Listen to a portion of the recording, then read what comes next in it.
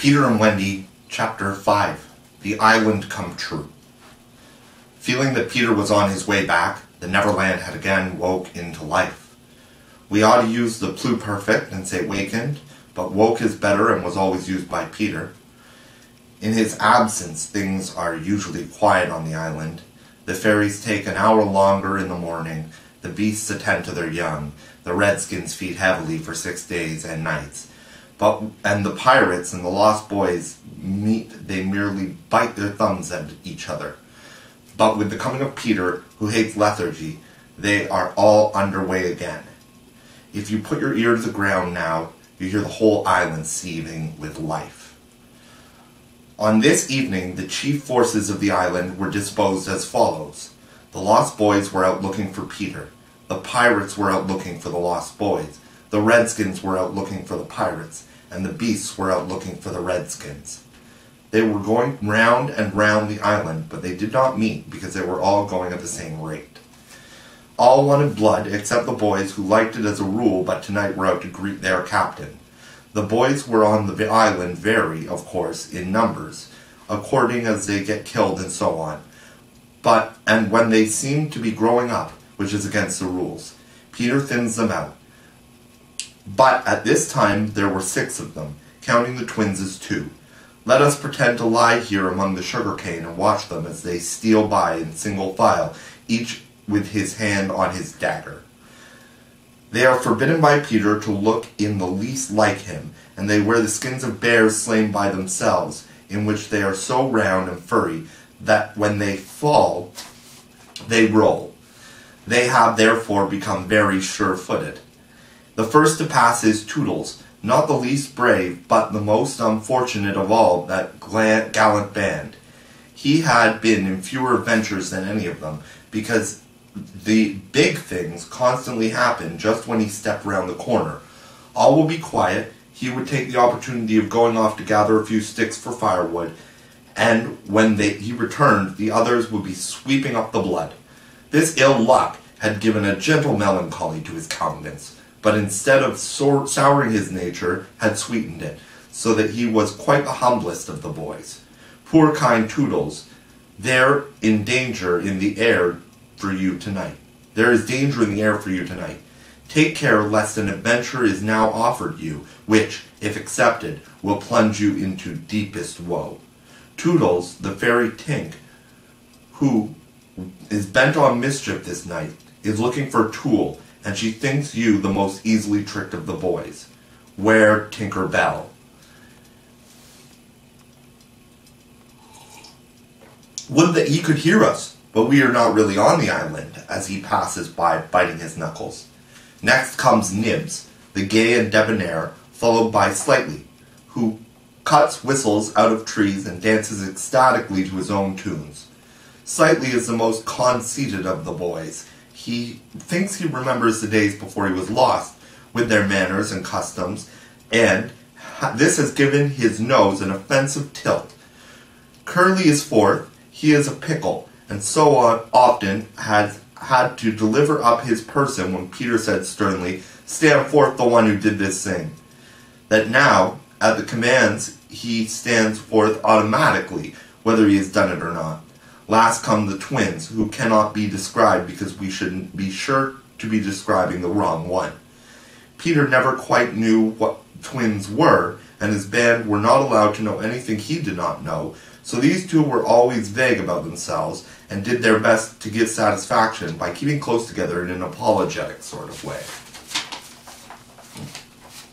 The boys vanished in gloom, and after a pause, but not a long pause, for things go briskly on the island, come the pirates on their track. We hear them before they are seen, and it is always the same dreadful song. Avast belay, yo-ho, heave to, a pirating we go, and if we're parted by a shot, we're sure to meet below. A more villainous-looking lot never hung in a row on execution dock. Here, a little in advance, ever and again, with his head to the ground listening, his great arms bare, pieces of 8 in his ears as ornaments, is the handsome Italian Cecco, who has cut his name in letters of blood on the back of the governor of the prison at Gao. That gigantic black behind him has had many names since he dropped the one with which dusky mothers still terrify their children on the banks of Guanjamo. Here is Bill Jukes, every inch of him tattooed, the same Bill Jukes who got 6 dozen on the walrus from Flint, before he would drop by the bag of moidores. The cook's son, said to be Black Murphy's brother, but this was never proved, and Gentleman Starkey, once an usher in public school and still dainty in his ways of killing, and Skylights, Morgan's Skylights, and the Irish boatswain Smee, an oddly genial man who stabbed, so to speak, without offence, and was not only nonconformist in Hook's crew, and was the only nonconformist in Hook's crew, and Noodler, whose hands were fixed on backwards, and Roped, Mulkins, and Alf's Mason, and many another ruffian long known and feared on the Spanish Main. In all the midst of them, the blackest and largest jewel in that dark setting reclined James Hook, or, as he wrote himself, Jas Hook, of whom it is said he was the only man that Sea Cook feared. He lay at ease in a rough chariot drawn and propelled by his men, and instead of a right hand he had an iron hook with which ever and anon he encouraged them to increase their pace. As dogs this terrible man treated and addressed them, and as dogs they obeyed him. In person he was cadaverous and black of eyes, and his hair was dressed in long curls which at a little distance looked like black candles, and gave a singularly threatening expression to his handsome countenance. His eyes were of the blue of forget-me-not, and of a profound melancholy, save when he was plunging his hook into you, at which time 2 red spots appeared in them and lit up horribly. In manner, something of the grand seigneur still clung to him, so he even ripped you up with an air, and I have been told that he was a raconteur of repute. He was never more sinister than when he was the most polite, which is probably the truest test of breeding, and the elegance of his diction, even when he was swearing, was no less than the distinction of his demeanour, showed him one of a different caste from his crew, a man of indomitable courage. It was said of him that the only thing he shied at was the sight of his own blood, which was thick and of an unusual colour. In dress he somewhat aped the attire associated with the name Charles II, having heard it said in some earlier period of his career that he bore a strange resemblance to the ill-fated Stuarts. And in his mouth he had a holder of his own convenient contrivance, which enabled him to smoke 2 cigars at once. But undoubtedly the grimmest part of him was his iron claw. Let us now kill a pirate, to show Hook's method. Skylights will do. As they pass, Skylight lurches clumsily against him, ruffling his lace collar. The hook shoots forth, and there is a tearing sound, and one screech, and the body's kicked aside, and the pirates pass on. He has not even taken the cigars from his mouth. Such is the terrible man against whom Peter Pan is pitted. Which will win? On the trail of the pirates, stealing noiselessly down the warpath, which is not visible to experienced eyes, comes the Redskins, each one of them with his eyes peeled. They carry tomahawks and knives, and their naked bodies gleam with paint and oil. Strung around them are scalps of boys as well as of pirates, for these are the Pickaninny tribe, not to be confused with the softer-hearted Delawares or the Hurons. In the van, on all fours, is Great Little Big Panther, a brave of so many scalps in his present position that they somewhat impede his progress. Bringing up the rear, the place of greatest danger, comes Tiger Lily, proudly erect, a princess in her own right. She is the most beautiful of the dusky Dianas, and the belle of the Pickaninnies, coquettish, cold, and amorous by turns. There is not a brave who would not have a wayward thing to his wife, but she staves off the altar with a hatchet. Observe how they pass over fallen twigs without making the slightest noise. The only sound to be heard is their somewhat heavy breathing. The fact is that they are all a little fat just now after the heavy gorging, but in time they will work this off. For the moment, however, it constitutes their chief danger. The redskins disappear as they have come like shadows, and soon their place is taken by the beasts, a great and motley procession. Lions, tigers, bears, and the innumerable smaller savage things that flee from them. For every kind of beast, more particularly all the man-eaters, live chief by jowl on the favored island. Their tongues are hanging out. They are hungry tonight. When they have passed, comes the last figure of all, a gigantic crocodile. We shall see for whom he is looking presently. The crocodile passes, but soon the boys appear again, for their procession must continue indefinitely until one of the party stops or changes its pace. Then quickly they will all be on top of each other. They are keeping a sharp lookout in front, but none suspects that the danger might be creeping up from behind. This shows how real the island was. The first to fall out of the moving circle was the boys. They flung themselves down on the sward close to their underground home. I do wish Peter would come hot back, every one of them said nervously, though in the height, and still more in breadth, they were all larger than their captain. I am the only one who is not afraid of the pirates, Slightly said, in a tone that prevented his being a general favorite, but perhaps some distant sound disturbed him, for he added hastily, "But I wish he would come back and tell us whether he has heard anything more about Cinderella." They talked of Cinderella, and Toodles was confident that his mother must have been very like her. It was only in Peter's absence that they could speak of mothers, the subject being forbidden by him as silly. "All I remember about my mother," Nibs told them, "is that she often said to Father, 'Oh, how I wish I had a checkbook of my own. I just don't know what a checkbook is, but I should just love to give my mother one.'" While they talked, they heard a distant sound. You or I, not being wild things of the woods, would have heard nothing, but they heard it, and it was a grim song. Yo-ho, the pirate life. The flag of skull and bones, a merry hour, hempen rope, and hay for Davy Jones. At once the lost boys, but where are they now? They are no longer there. Rabbits could not have disappeared more quickly. I will tell you where they are. With the exception of Nibs, who has darted away to reconnoitre, they are already in the home underground, a very delightful residence of which we shall see a good deal presently. But how have they reached it? For there is no entrance to be seen, not so much as a pile of brushwood, which, if removed, would disclose the mouth of a cave. Look closely, however, and you may note that there are here 7 large trees, each having in its hollow trunk a hole as large as a boy. These are the 7 entrances to the home under the ground, for which Hook has been searching in vain these many moons. Will he find it tonight? As the pirates advanced, the quick eye of Starkey sighted Nibs disappearing through the wood, and at once his pistol flashed out, but an iron claw gripped his soldier. "Captain, let go!" he cried, writhing. Now, for the first time, we hear the voice of Hook. It was the blackest voice. "Put that pistol away first, it said threateningly. "It was one of those boys you hate. I could have shot him dead. Aye, and the sound would have brought Tiger Lily's redskins upon us. Do you want to lose your scalp?" "Shall I after him, Captain?" asked the pathetic Smee, "and tickle him with Johnny Corkscrew?" Smee had pleasant names for everything, and his cutlass was Johnny Corkscrew, because he wriggled it in the wound. One could mention many lovable traits in Smee. For instance, after killing, it was his spectacles he wiped instead of his weapon. "Johnny's a silent fellow," he reminded Hook.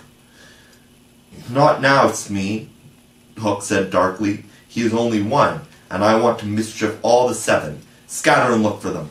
The pirates disappeared among the trees, and in a moment their captain and Smee were alone. Hook heaved a heavy sigh, and I know not why it was. Perhaps it was because of the soft beauty of the evening, but there came over him a desire to confide in his faithful boatswain the story of his life. He spoke long and earnestly, but what it was all about Smee, who was rather stupid, did not know in the least. Anon he caught the word Peter. "Most of all," Hook was saying passionately, "I want their captain, Peter Pan. 'Twas he cut off my arm." He brandished the hook threateningly. "I've waited long to shake his hand with this. Oh, I'll tear him." "And yet," said Smee, "I have often heard you say that hook was worth a score of hands for combing the hair and other homely uses." "Aye," said the captain answered, "if I was a mother, I would pray to have my children born with this instead of that." And he cast a look of pride upon his iron hand, and one of scorn upon the other. Then again he frowned. "Peter flung my arm," he said, wincing, "to a crocodile that happened to be passing by." "I have often," said Smee, "noticed your strange dread of crocodiles." "Not of crocodiles," Hook corrected him, "but of that one crocodile." He lowered his voice. "It liked my arm so much, Smee, that it followed me ever since, from sea to sea and from land to land, licking its lips for the rest of me." "In a way," said Smee, "it's sort of a compliment." "I want no such compliments," Hook barked petulantly. "I want Peter Pan, who gave the brute its first taste for me." He sat down on a large mushroom, and now there was a quiver in his voice. "Smee," he said huskily, "that crocodile would have had me before this, but by a lucky chance it swallowed a clock which goes tick-tick inside it, and so before it can reach me I hear the tick and bolt." He laughed, but in a hollow way. "Some day," said Smee, "the clock will run down, and then he'll get you." Hook wetted his dry lips. "Aye," he said, "that's the fear that haunts me." Since sitting down he had felt curiously warm. "Smee," he said, "this seat is hot." He jumped up. "Odds, bobs, hammers, and tongs, I'm burning!" They examined the mushroom, which was a size and solidity unknown on the mainland, and they tried to pull it up, and it came away once in their hands, for it had no root. Stranger still, smoke began at once to ascend. The pirates looked at each other. "A chimney!" they both exclaimed. They had indeed discovered the chimney of the home under the ground. It was custom of the boys to stop it with a mushroom when enemies were in the neighborhood. Not only smoke came out of it, there also came children's voices, for so safe did the boys feel in their hiding place that they were gaily chattering. The pirates listened grimly, and then replaced the mushroom. They looked around them and noted the holes in the 7 trees. "Did you hear them say Peter Pan's from home?" Smee whispered, fidgeting with Johnny Corkscrew. Hook nodded, for he stood a long time, lost in thought, and at last a curdling smile lit up his swarthy face. Smee had been waiting for it. "Unrip your plan, Captain," he said eagerly. "To return to the ship," Hook replied slowly through his teeth, "and cook a large rich cake of jolly thickness with green sugar on it. There can be but one room below, for there is but one chimney. The silly moles had not the sense to see that they did not need a door apiece. That shows they have no mother. We will leave the cake on the shore of the mermaid's lagoon. These boys are always swimming there, playing with the mermaids. They will find the cake, and they will gobble it up, because having no mother, they don't know how dangerous it is to eat rich, damp cake." He burst into laughter, not hollow laughter now, but honest laughter. "Aha, they will die!" Smee had been listening with glowing admiration. "It's the wickedest, prettiest policy I have ever heard of," he cried, and in their exultation they danced and sang. "Avast belay when I appear, by fear they're overtook, not left upon your bones when you have shaken claws with Hook." They began the verse, but they never finished it, for another sound broke in and stilled them. It was at first such a tiny sound that a leaf might have fallen on it and smothered it, but as it came nearer it was more distinct. Tick, tick, tick, tick. Hook stood shuddering, one foot in the air. "The crocodile!" he gasped, and bounded away, followed by his boatswain. It was indeed the crocodile. It had passed the redskins, who were now on the trail of the other pirates. It oozed on after Hook. Once more the boys emerged out into the open, but the dangers of the night were not yet over, for presently Nibs rushed breathless into their midst, pursued by a pack of wolves. The tongues of the pursuers were hanging out, and the baying of them was horrible. Save me, cried Nibs, falling on the ground. "But what can we do? What can we do?" It was a high compliment to Peter that at that dire moment their thoughts turned to him. "What would Peter do?" they cried simultaneously. Almost in the same breath they added, Peter would look at them through his legs, and then let us do what Peter would do. It was quite the most successful way of defying wolves, and as one boy they bent and looked through their legs. The next moment is the long one, but victory came quickly, for as the boys advanced upon them in this terrible attitude, the wolves dropped their tails and fled. Now Nibs rose from the ground, and the others thought that his staring eyes still saw the wolves, but it was not wolves he saw. "I seen a wonderfuler thing," he cried as they gathered round him eagerly. "A great white bird is flying this way." "What kind of a bird, do you think?" "I don't know," Nibs said, awestruck, "but it looks so wary, and as it flies, it moans, 'Poor Wendy.'" "Poor Wendy?" "I remember," said Slightly instantly, "that there are birds called Wendies." "See, it comes!" cried Curly, pointing to Wendy in the heavens. Wendy was now almost overhead, and they still could hear her plaintive cry, but more distinctly came the shrill voice of Tinker Bell. The jealous fairy had now cast off all disguise of friendship, and was darting at her victim from every direction, pinching savagely each time she touched. "Hello, Tink!" cried out the wondering boys. Tink's reply rang out, "Peter wants you to shoot the Wendy!" It was not in their nature to question when Peter ordered. "Let us do what Peter wishes," cried the simple boys. "Quickly, bows and arrows!" All but Toodles popped down their trees. He had a bow and arrow with him, and as Tink noted it, and rubbed her hands. "Quick, Toodles, quick!" she screamed. "Peter will be so pleased." Toodles excitedly fitted the arrow to his bow. "Out of the way, Tink!" he shouted, and then he fired, and Wendy fluttered to the ground with an arrow in her breast.